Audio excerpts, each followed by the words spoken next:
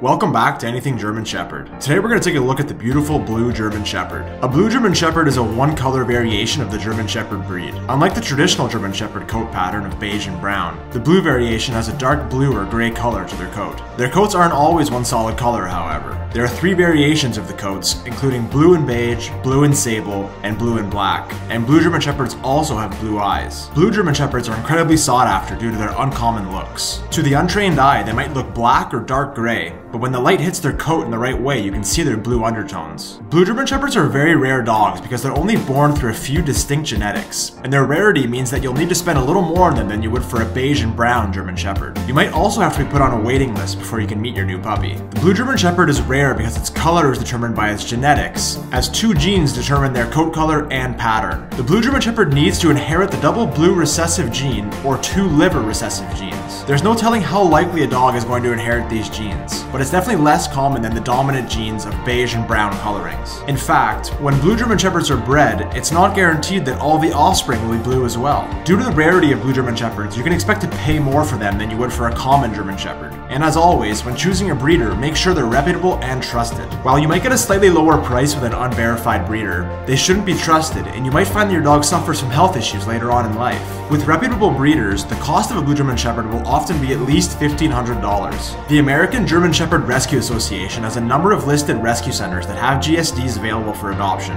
And there's also a way to refine your search for blue German Shepherds. Blue German Shepherds aren't considered aggressive as long as they've been properly trained and socialized from a young age. This is unfortunately a common misconception that German Shepherds are aggressive because they're often associated with police and military dogs, which can act aggressively when prompted to. German Shepherds are actually rather easy to train, and you can teach them commands such as quiet and recall to ensure that you remain in control if your blue German Shepherd begins to exhibit signs of aggression. Thanks a lot for joining us today. We really hope you enjoyed the video. Feel free to subscribe to our channel and don't forget to hit the like button. Until next time.